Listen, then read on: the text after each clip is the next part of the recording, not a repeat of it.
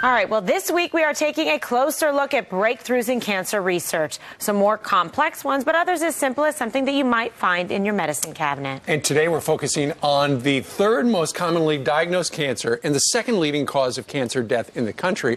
And now researchers say a daily aspirin could actually improve survival rates for colon cancer patients.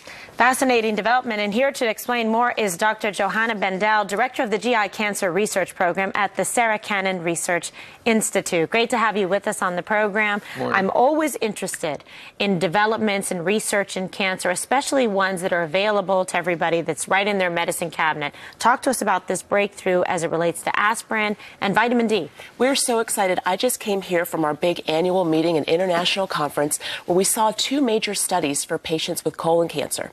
The first one was a study from Norway that looked at 25,000 patients with colon cancer, and that they found that patients who take daily aspirin for at least 6 months in a row had a decreased risk by 50% of dying from their colon cancer. Wait, say that again. 50% decreased risk of dying from their colon cancer. Okay, so, and that regards aspirin. I've been taking a little baby aspirin, 81 milligrams, for a long time. Yes. But, you know, you go But to for heart. Yeah, for my heart. My Heart doctor health. told me a long time ago that could actually help you. And plus, with polyps and things like that was the technology back then.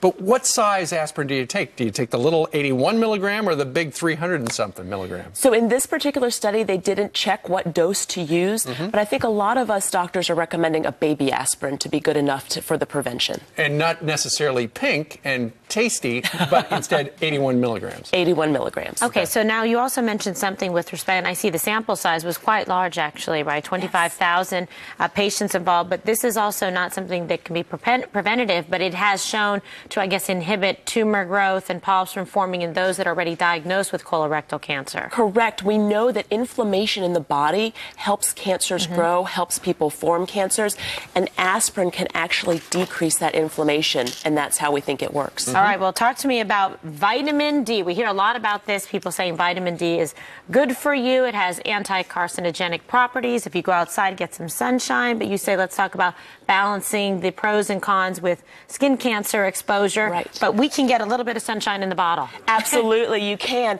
And so we can take vitamin D, and the regular dose, as you see here on the bottle, 1,000 international units a day. But the studies that we're looking at are even higher doses of vitamin D, 4,000 international units a day.